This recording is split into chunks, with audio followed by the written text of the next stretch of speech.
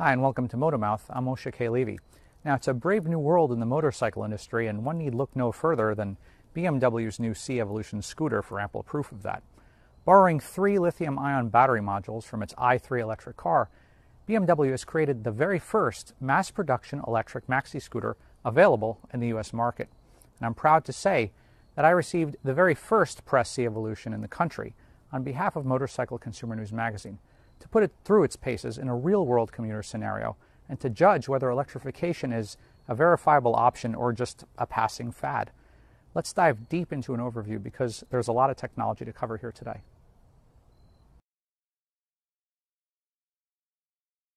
The C-Evolution has a liquid-cooled electric motor that punches out 48 horsepower and 53 pound-feet of torque. For reference, that's 15% more torque than BMW's conventional gas-powered C650 scooter, and it's all available from 0 RPM up in a perfectly flat plateau to 4,500 RPM, as you can see here. Let's contrast this with the torque curve from the conventional C650 gas motor, which has to rev all the way to 6,000 RPM to hit its lower peak torque figure, and you start to get an understanding of how much quicker the C-Evo feels off the line. The electric motor is enclosed within the swing arm assembly to the rear of the battery casing. A toothed belt handles secondary drive, connecting the motor to the rear belt pulley on the output shaft. And a reverse mode is also available, allowing the scooter to be walked backwards, including uphill.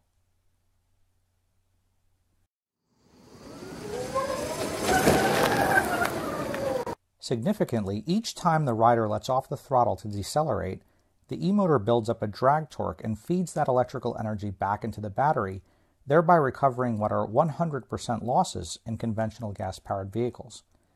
Used judiciously, this can increase the range by 10 to 20%.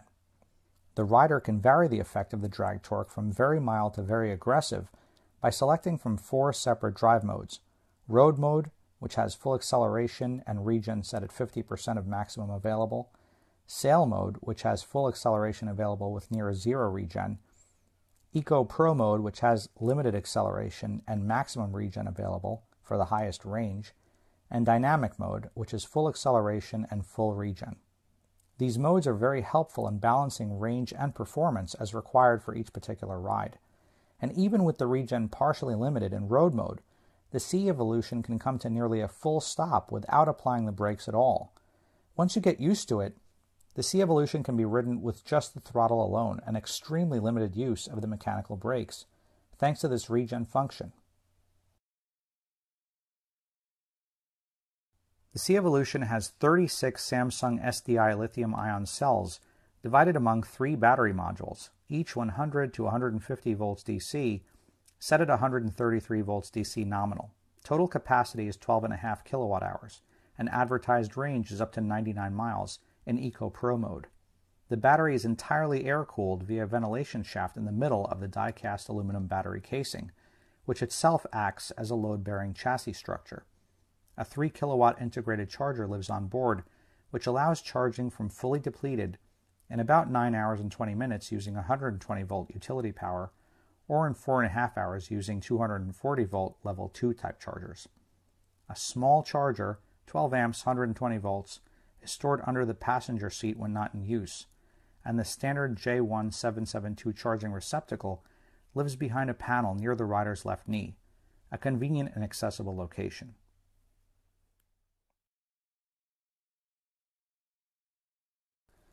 BMW's proven 2-channel ABS is standard equipment here.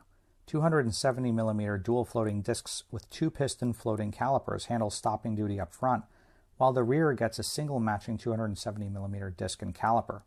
The brakes are strong with a slightly wooden feel, though again one rarely ever uses the mechanical brakes anyway, with the aggressive regen setting on. The brakes automatically lock once the kickstand is placed in the down position for added safety. The rest of the chassis is modern and oriented towards urban duty. A tubular steel frame holds the traction battery down low for better balance, with 40mm upside-down fork suspension up front and a direct link spring strut out back soaking up the bumps. Suspension travel is a generous 4.7 inches on the front and 4.5 inches in the rear, while the rear shock has 7 manually adjustable settings for fine-tuning. 5-spoke light alloy die-cast 15-inch wheels are shod with meaty Metzler tires, and the unladen road-ready weight of the C Evolution is 606 pounds, about 31 pounds more than BMW's convention C650 scooter. Seat height is 30.1 inches with the standard seat, or 30.9 inches with the optional comfort seat our test model was equipped with. The C Evolution's 7.25-inch wide by 3-inch high TFT display contains a wealth of information in addition to the usual speedometer, odometer, trip computer, and myriad of warning lights. A graphical interface displays the battery's state of charge and whether the energy is being expended from the battery or fed back into it via regen, while an expert menu lets the rider toggle between time, date, average speed, average energy consumption, current energy consumption, overall energy consumption, energy recovery, bonus range via regen, high voltage power, vehicle voltage power, and much more. Despite the multitude of choices, it really isn't difficult to navigate and customize this display.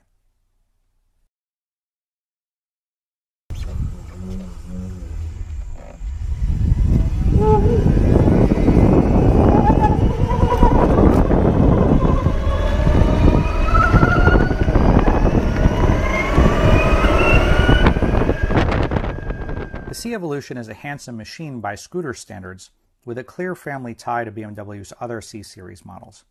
It's currently only available in this ionic silver metallic with electric green and black storm metallic accents. Starting the machine is fairly conventional. You just twist the key, hold the brake, and thumb the starter button. Of course, there's no starter here per se, but the crisp TFT screen lights up with a ready signal, and from there just twist the throttle and go.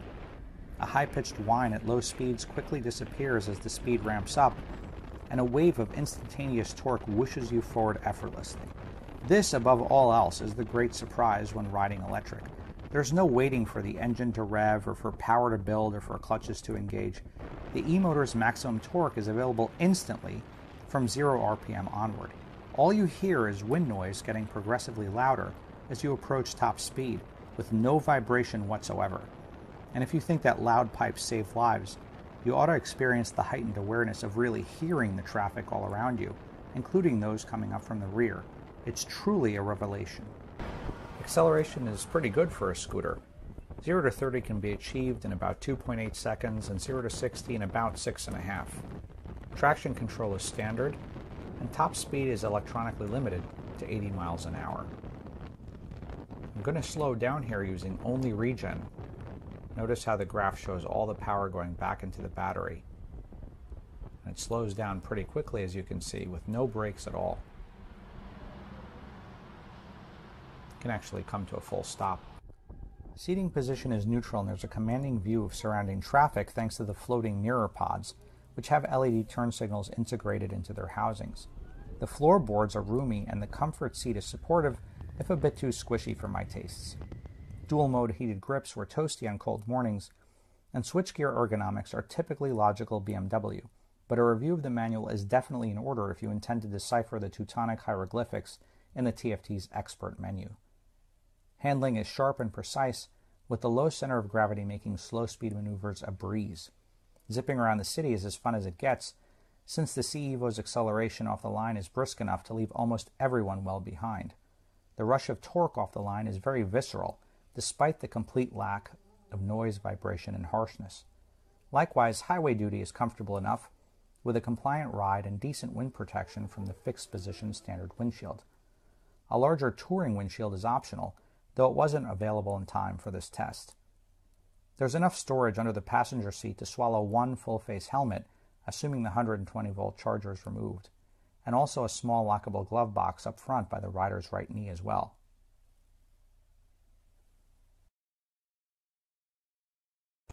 The most common question I was asked by curious riders over the course of this test was about running out of juice. Ironically, this concern is wholly misplaced, since electric vehicles provide much more warning than gas vehicles do when running out of energy. In the case of the C Evolution, an amber warning light illuminated when 20% of the battery's capacity remained. The battery state of charge graph turned from green to orange when 15% remained, then to red when 5% remained, and then to blinking red when 3% remained. Soon afterwards, the indicated miles remaining to empty read 0, but the scooter soldiered on anyway, with reduced acceleration displayed as red bars at the top of the e-power graphic on the TFT. This continued on for another 3.2 miles, when propulsion grew noticeably weaker. The C-Evo crept forward now at about 30 miles an hour, gradually getting slower and slower, until finally coming to a gentle halt, a full 3.7 miles after showing 0 miles remaining. Had I been gentler with the throttle, there's no doubt I could have stretched this to a full 5 miles. Contrast this with a typical gas scooter, which flashes a low fuel warning light when 1 gallon remains in the tank and then abruptly dies as soon as the gas is consumed.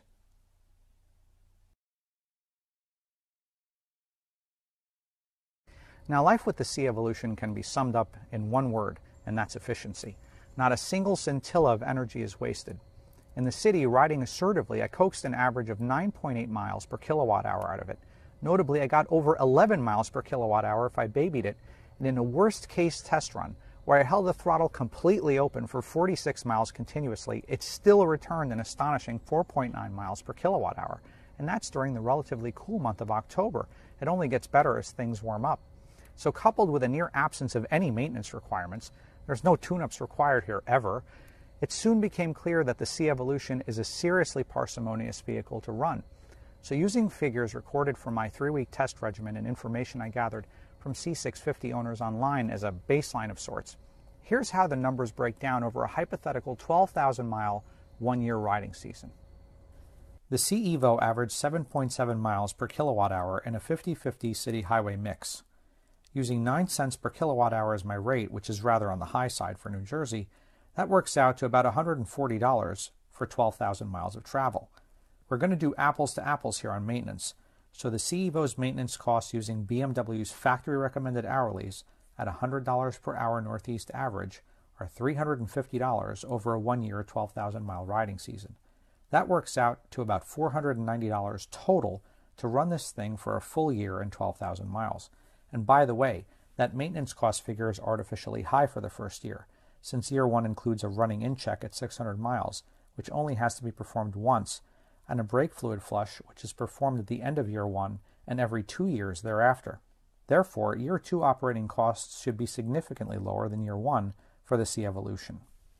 If we contrast this to a conventional BMW C650 scooter, I calculated an average of 51.3 miles per gallon in a 50-50 city highway mix. Using $2.85 average for premium gas here in New Jersey as of October 2017, that works out to $666 in gas for 12,000 miles. And here's the kicker. Its maintenance costs using BMW's factory recommended hourlies at $100 per hour Northeast average are $1,320 over a 1-year 12,000 mile riding season. And that works out to $1,987 to run the gas scooter for a full year or 12,000 miles. So yeah, the gas scooter costs about 4 times per mile what this electric scooter costs to run. And take a look at this, full charge from empty. I rode 84 miles on this day and ran the battery down to about 2%, and it cost me $1.13 to refill it. $1.13 to travel 84 miles. How far would $1.13 in gas take you? That's the math. So commuters, take notice.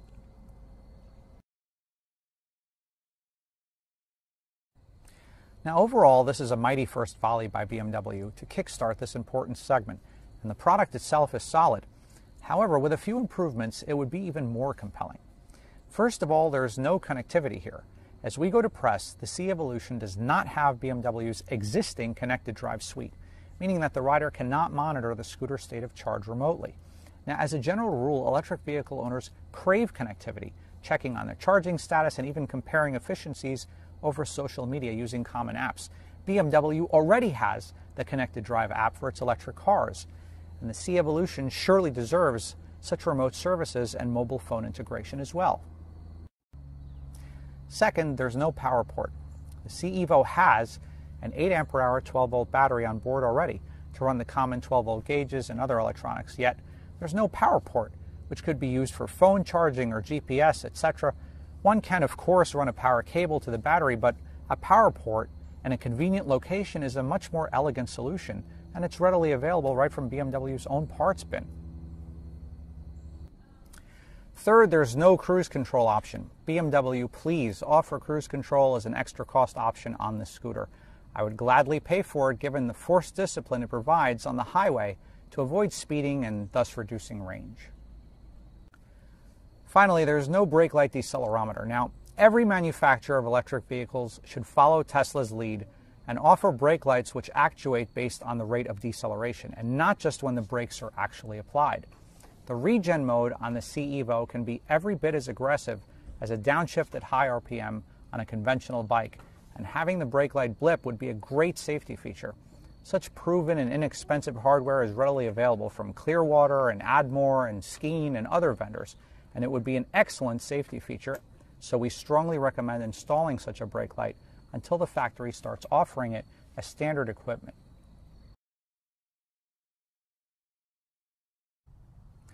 The C-Evolution scooter is available for sale now in California with an MSRP of $13,750 plus any options, and BMW is going to gauge demand there and decide if and when to roll it out nationally. Here's what I think. Overall, it's patently obvious that electrification is no passing fad. The efficiency gains are incredible, dramatically reducing the operational cost per mile, which is a windfall for commuters like me. The absence of noise and vibration and harshness is a boon and arguably a safety benefit too, since now one can hear much more of this nearby surrounding traffic approaching. And likewise, the wave of instantaneous torque from 0 RPM must be felt to be believed and is addictive in its own right. So for commuters and urbanites and others whose lifestyles can fit around an electric vehicle with this type of range, this is no fad. This is the future. Until next time, keep the shiny side up, and don't forget to subscribe to this channel for more of your favorite Moto gear reviews.